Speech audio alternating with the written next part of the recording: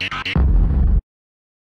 I just wanted to ask, when Cuss Word hit you up on that whole, like, supposedly diss track, what was your first reaction? Well, shit, like, at first, like, when I first did the diss, like, I was just feeling, like, real raw. I was just feeling like, okay, this is some hip-hop shit, you know what I mean? I was trying to get my city buzzing and shit like that. Right. And shit like, so when I dissed him, and then when Cuss Word got at me, it was like, hey, like, you know what I mean, where'd you diss him at? And it was like, it's a little diss in there, like, you know what I mean? But it was only one diss. The whole freestyle wasn't about him. So when I heard his interview, I was like, oh shit, this is what I wanted. I wanted motherfuckers to talk, you know what I mean? So that's why I dissed him. You know, I got at K.nut and we chopped it and shit like that. He wasn't really feeling me, but it's all good.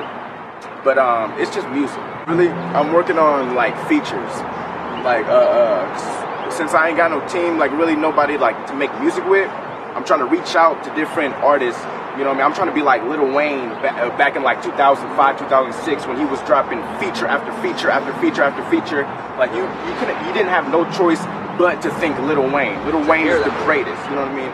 So like when you keep that momentum and shit like that, that's what I'm trying to do. Is just drop features as I'm dropping my own singles and shit like that, and music videos. You know what I mean? The whole 9 yards. But they got to see my face. They really want to know about you too, you know what I'm saying? Yeah. Like who you're around. You mentioned like you be solo dolo. See, I'm not gonna say my team, I'm gonna say my family. It's a small circle, you know what I mean? Right now, if nobody on my wave right now, I'm gonna keep going, keep grinding, and then I'm gonna bring my people up. Once I make it, everybody else will make it.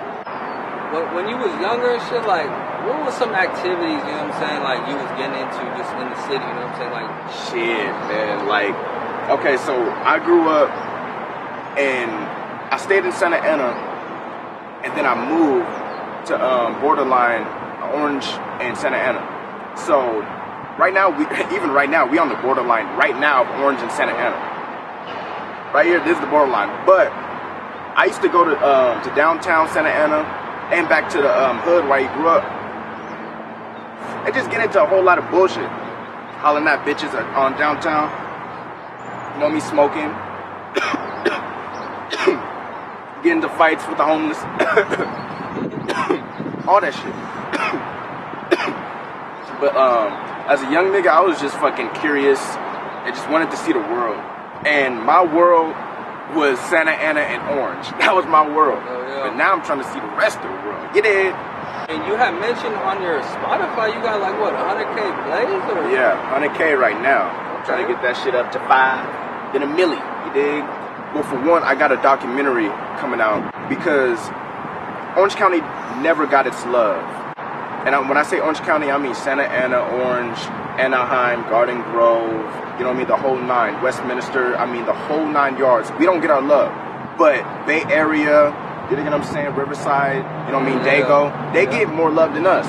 So what I'm trying to do is I'm putting together a film where I'm going around interviewing different artists to put us on the map. You dig what I'm saying?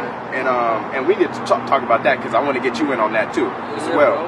My roots, Santa Ana, you dig what I'm saying? 500 block, you know what I'm saying? Wood and Willits, my OGs, those are my roots, my OGs. Because I was the type of youngster where the kids would be playing and shit like that. I'll be next to my pops listening to old hood stories. Old gangster stories, and I'm just listening, soaking up all this game and shit like that. So that's my roots. That's where I come from. You know what I'm saying? I'm really motherfucking raunchy. I'm fucking dirty.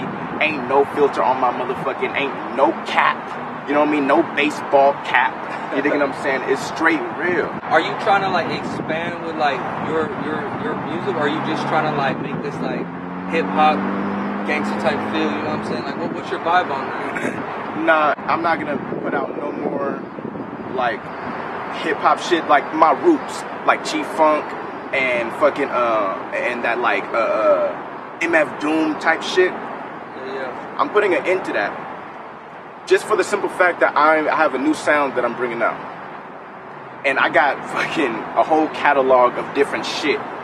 So like I gave y'all my roots. I gave y'all where I came from, you know what I mean? The hardcore, hip-hop, gangster, G-Funk, Snoop Dogg, fucking Sugar Free, you know what I mean? Whatever. I gave y'all that.